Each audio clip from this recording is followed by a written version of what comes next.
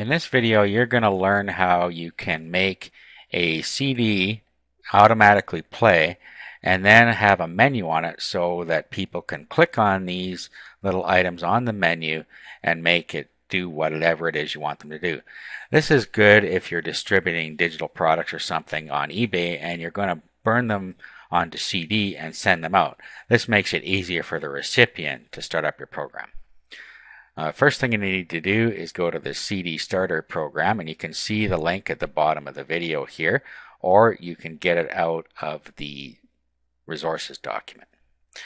Okay, so once you get to this page, just come down to the download link, click here and download and unzip the program. Now once you've done that, you can open up the folder. And this is what you see. And in here there's an example. If we click on this, tell us welcome, click OK, and then it brings up the example menu. So when we click on these things, it does what it says it's going to do. View configuration file, see the vars. Okay, this one doesn't quite work on here. Explore this folder. It shows us what's in this folder. Explore your system drive, and it brings up my computer. Say hello, etc. So congratulations, plays a sound, etc. So this is an example of what it can do. Now let's go through and make our own example CD product. Okay, so what I'm going to do is I'm going to have it play different videos. I'm going to load up 3 different videos and make it play it. So the first thing I need to do is create a folder that's empty and then put everything in it I want it to play. So I've created this folder called Play Videos, and in here I'm going to place the videos I want it to play. Now there's many other things I could do with this, but this is what I choose. You can have it open up any file you want or play any sound. Okay, so I've transferred 4 videos in here, and these videos are on server transfers. In other words, transferring from one server to the other. This is one of our video series. So now what we're going to do is we're going to go back here and we're going to open up the CD Starter config. And here's what you get.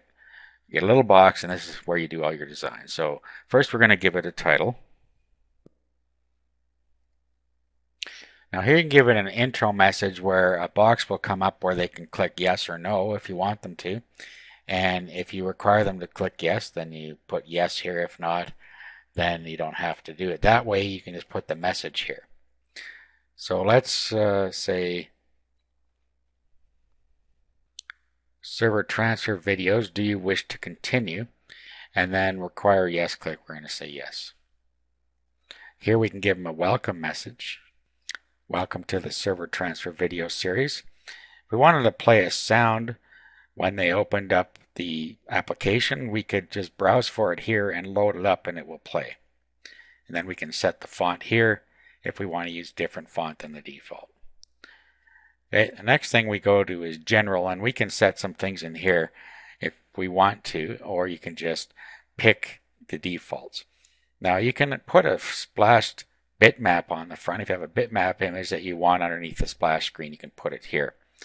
And then you can have the delay for the splash here and set the borders if you're going to use that. That was that for, and I'm not going to use that. Here we can set the background color if we want, and I'm just going to leave the default again. And here is where we have our buttons. So what we need to do is click on buttons and insert. And then the title is going to be Play Video 1.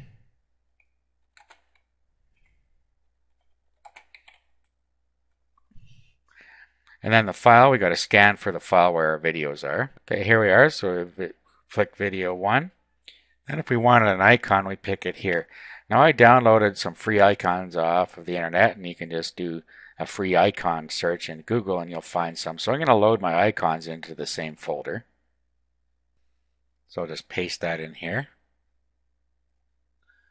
Okay, so I called it forward. That's my forward icon. So we'll pick that here.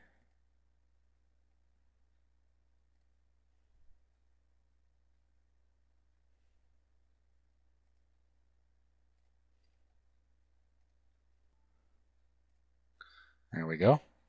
Okay, so button 1 is done. And if we want to close on, click yes or no. Okay, then we go to buttons. We'll do an insert and we'll insert another one. So we do play video 2.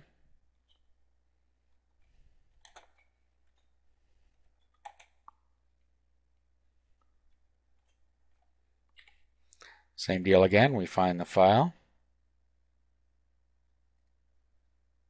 find the icon,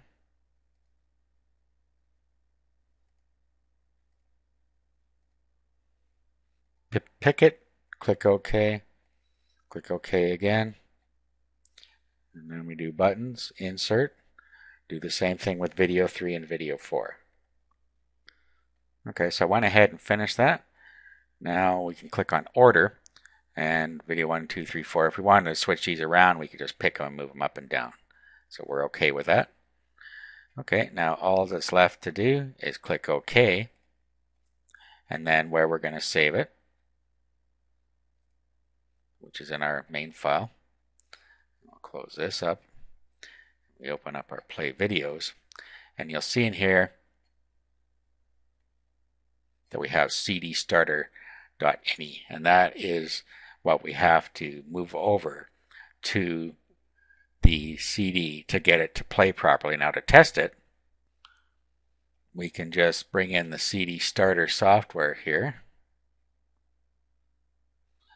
We just bring in this cdstarter.exe, just copy it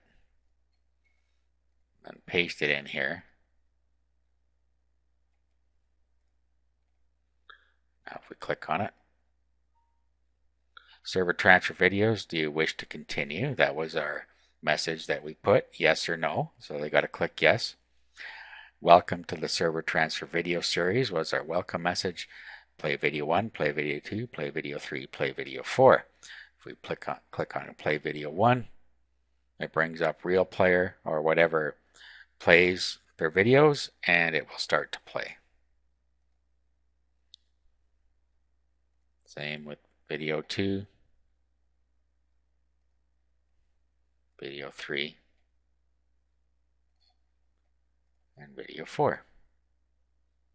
Okay, so now that we've tested that it works, what we have to do is come back in here and we'll open it. And we'll open this back up. Now what we have to do is go into File and Prepare Directory for CD burning. Now we can give it an icon if we want for the startup process, and I'm not going to bother there. And then it's done it for us. So if we look here, we'll see that we now have autorun.inf. This will cause it to auto run. So now all we have to do is burn the whole works over to a CD, and when we plug in a CD, it will do this auto run thing here.